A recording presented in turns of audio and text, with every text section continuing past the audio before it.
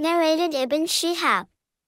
Once Umar bin Abdul Aziz delayed the prayer and Urwa bin Az-Zubair went to him and said, once in Iraq, Al-Mughira bin Shu delayed his prayers and Abi Masud Al-Ansari went to him and said, O Mughira, what is this? Don't you know that once Gabriel came and offered the prayer, Fajr prayer, and Allah's Messenger prayed too, then he prayed again, Zuhr prayer, and so did Allah's Apostle, and again he prayed, Asr prayers, and Allah's Messenger did the same, again he prayed, Maghrib-prayer, and so did Allah's Messenger.